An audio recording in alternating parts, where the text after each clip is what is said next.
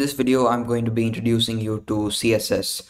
CSS stands for Cascading Style Sheets, and this is what we'll be using to style our web page. So the first thing I'm going to do is create a new folder on my desktop.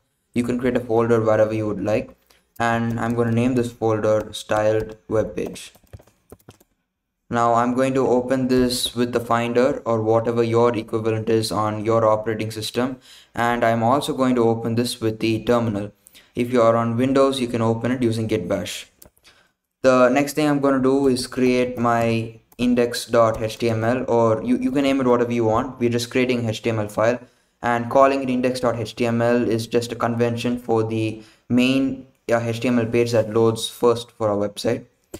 So by executing this command with touch, I create my index.html, and I'm going to open up this index.html using my command line editor Nano, or you could use Vim if you like. So I'm going to use Vim this time. So I say vim space index.html, and this opens Vim. So to go into edit or insert mode, I'm going to hit I, and I can start typing. So the first thing I'm going to do is add my doc type declaration at the top and add my HTML element. Inside this, I'm going to add two elements this time, a head and my body. So the head is just going to have meta information that the users generally don't see, but it's required for our website to actually function. All our actual content that is visible to the users will be inside the body. Now I'm going to add h1 first, h1 for our main heading, and inside this h1 I'm going to add hello or whatever title you like, and then after the h1 I'm going to add a paragraph. So the paragraph, just add a couple of words so that we have enough to work with. So once we're done with this, I'm just going to exit and save my file. Once I'm done saving my file, I'm going to open up this with Google Chrome or any browser so that I can. So this is how the page looks in my browser. So this is just plain HTML. We have two elements, and just to add a couple more, I'm going to add a button this time. So again, I go back into insert mode, and then before the body, after the p tag, I'm going to add a button, and I'm going to call this button login.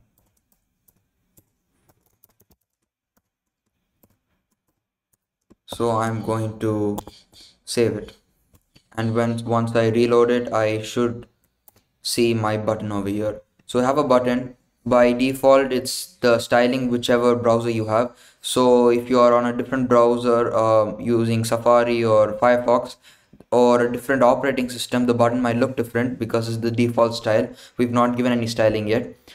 So we're going to add styles to this and see a different couple of styles that we could add. So I'm going to go back into insert mode, and the first method of styling I'm going to show you is called an inline style. So any style you want to add to a particular element can just be added inline in the actual opening tag. So you add a space, and then to add your inline style you need a style attribute. So most elements have this. So you add the style attribute, and the value that goes into the double quotation is your actual style. So I'm going to show you how to add a color to your font. So this is done by a color property, and then the color could be the actual color in its plain words. There are only specific colors that work with this, or you could add an RGB value or a hexadecimal value. So first, in plain words, I'm going to write blue, and then you end your style with a semicolon. Now I'm going to exit insert mode and use :W to save. And then when I reload my page, I should see it in blue. Now I'm gonna open the color picker in which most browsers have. If you go to Google, you should be able to see it.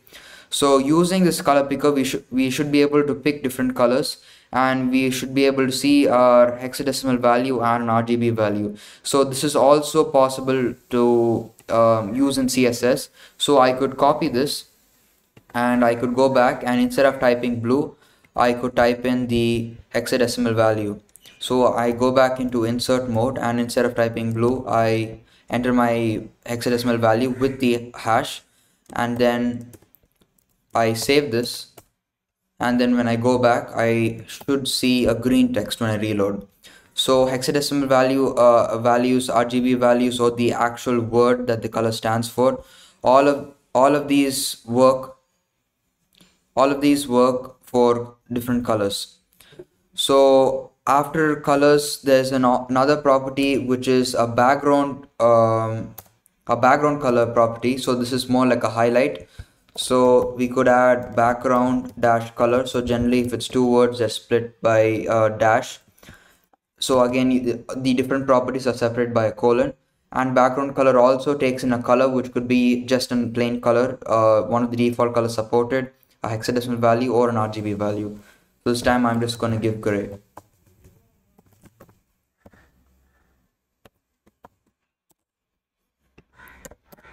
So you can see that the entire background is being highlighted with gray. But a few things to note is, by default, when you load your HTML page, you see this kind of margin. We just added our heading first, a paragraph, and then a button, but we still see some spacing in between them. And if we didn't want the spacing, if we wanted to add it manually to our specification, there are a few changes we have to do. And one more thing to note is, our text ends here, but our highlight continues to go throughout the page.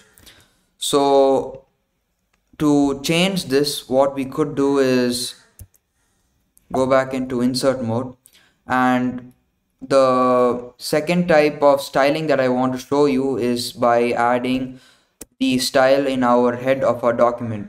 So first we have to add a style element, and inside the style element you have to access different elements or IDs or classes using a specific notation. So if I want to identify all h1 elements in my document, all instances of h1, I want to identify and apply a specific color to them, I could select it using h1, and I could add all the styles inside. So generally I'm thinking my document's only going to have one h1, so all my styling could go inside here. So what I'm going to do is I'm going to add my color. I'm just going to call this green for simplicity, and then I'm going to add a background color of gray, the same colors. So we've added a style at the top. Now since we've added the style there, we don't need to add the style inline, so I'm going to delete it. So I should be able to save,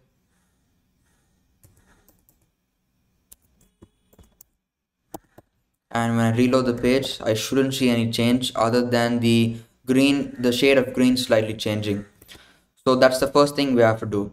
So we know how to add inline styles, we know how to add styles in the head. Now to remove this margin and to make sure that we can add it custom to our desire, I'm going to go back into insert mode, and in our style I'm going to identify one more element, and this is going to be the actual HTML and the body element.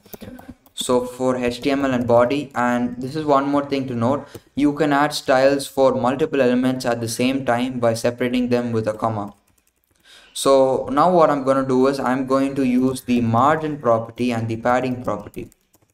So I'm going to set margin to 0 and padding to 0. Now if you want to set this anything other than 0, you could set 10 for example, but you have to specify unit, which is generally pixels, so px for short. So we just want to set this for 0 for now. So I exit insert mode and hit :W to save.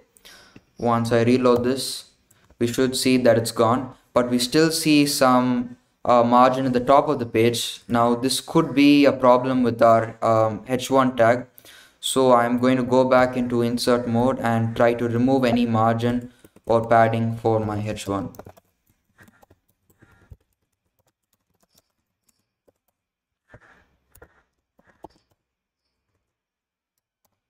So we see it's gone. Now we could manually add our margin and padding to whatever specification that we want. Now the first thing that I want to do is show you how to style a button now. So for a button, there are different ways we can style it. But before we style it, I want to show you what IDs and classes means. So IDs and classes just give us another means of identifying different elements or specific elements. Now IDs are unique. That means any ID that we add can only be given to one particular element. So if I give an ID called hello, I can't give the same ID hello to my P element, for example, anywhere else. So IDs are specific. But for example, I have another P element and I'm gonna call this hello. And let's say a h2 element. Sorry, h2, same closing and opening. I could add a class to this similarly how I add an ID, but I could add the same class for multiple elements. So for the P, all the P's, all the H2s, I could add the same class and that's okay. But adding the same ID doesn't work. An ID can only be added once, they're unique. So I've added my IDs, I have added my classes. Now similarly how we identify elements in my CSS using the actual element name, I can identify them using my IDs or classes. So IDs are they begin with a hash. So I say hash hello, that identifies all the elements with an ID of hello. That's just one element, and inside this we can add our styles, different properties we want as we want. So this is a button. Right now I'm going to first give this some padding of 20 pixels. I'm going to give it a background color of white. I'm going to give it a border of 2 pixels or 1.5 pixels, a solid border of black or let's say gray, and we could give it a color of brown. That's a text color. Let's just see how this comes out until now. Reload my page. So we can see it's given some padding, we've had our border, and we can see our text colors brown. Now to further work on this, my padding doesn't have to necessarily be all sides equally. It could be a specific padding. For example, I could say padding dash bottom, and instead of 10 pixels I could say 20 pixels I could say 10. So going back, we see that the bottom has a slightly smaller padding than the rest of the sides. Another thing that we could do is change our font weight. So in my next line I could add font dash weight. You could give it a specific value, 100 or 200. That depends on what font you have installed, but I'm just going to say bold. So there are many different properties that you could add. This is just an overview of the few properties that you could add. But one last thing I want to do is show you how to add classes, and then show you the final method of actually adding CSS in a different way. So we had a class over here and that was called hi.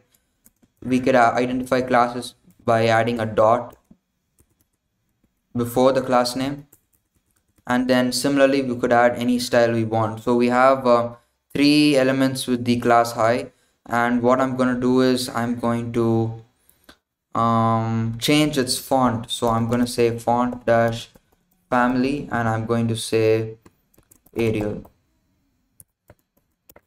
So there are a few fonts which come default to the browser. Any other font you want to add, you have to download the font and manually reference it. Reload this, you should see the change in font. So there's one last thing that we're going to do, and that is take all our styles out of our HTML and actually put it in its own in its own file, so that our HTML page doesn't get too cluttered. So the first thing I'm going to do is exit all modes, and I'm going to try and copy this content. So actually I'm going to close my Vim editor using :q, and I'm just going to print the contents of this file. Now I'm just going to manually copy all my styles, and then what I'm going to do is I'm going to create a new file called style.css. It can be called anything, just make sure the extension of the file is CSS. Sorry, touch style.css. And then again I'm going to open my editor of choice, insert, and then add this. So when you insert the styles, you don't have to definitely the formatting looks different because I've copied and pasted, but the thing is you don't have to add your style element. This is just the CSS. So this is fine. I'm gonna exit the mode, save and close. Now what I'm gonna do is I'm gonna go back into my index.html, and I'm gonna go into insert mode because I've got to delete. You don't have to go back in insert mode. I'm just a beginner to Vim. But the thing to know is in Vim, in HTML, if you want to add your styles, they go into this style element. In CSS, you don't need them. But we've added our CSS file. It's definitely in the same folder. But how do you access it from the HTML file? So to do this, we have to add a link in our head element, or the head of our HTML file. So since we don't have any styles right now, we can remove the style element altogether. And instead of our style element, we could add a link element. This is self-closing. First, we have to add a rel attribute which specifies what type of link it is. And this is going to be a style sheet because it's CSS. And then the actual link to the CSS file, this is just style.css. Now we should be able to save this and see. Hope it works. And it does work. So you can clearly see. So I'm gonna, just to prove it to you, I'm gonna close it completely, and I'm going to just print the context, the contents of the file. And you can see that there's no CSS over here, just classes IDs and a link to my actual CSS. So to print out these contents of the CSS file, you can see that we have all the CSS over here. But even though we reload just our HTML page, the styles are still intact and they work. So this is how you link your CSS file to your HTML file. And there are much more advanced things you can do. There are much more properties that you can add to style it even more. But this is just the basics to get you started. So this is a small graphic I created just to explain margins and paddings in case you didn't understand. So any element we had takes up the space of a content. So for example, it's just a button or a paragraph. When I add text to it, it goes right in the center, and we add a border to it. So depending on how thick our border is, here it's quite a thick border. So that's the black area, and this area between the content, the actual content, and the border is going to be our padding. And any area outside our border is going to be a margin. So if we want to add spacing between multiple elements, we increase our margin. If we want to increase the spacing between our border and our actual content, we increase the padding. So this kind of stuff is used to fix our layout and make it more readable, make it more breathable, so that it doesn't look too cluttered or doesn't look too spaced out. So that wraps up my CSS beginners tutorial.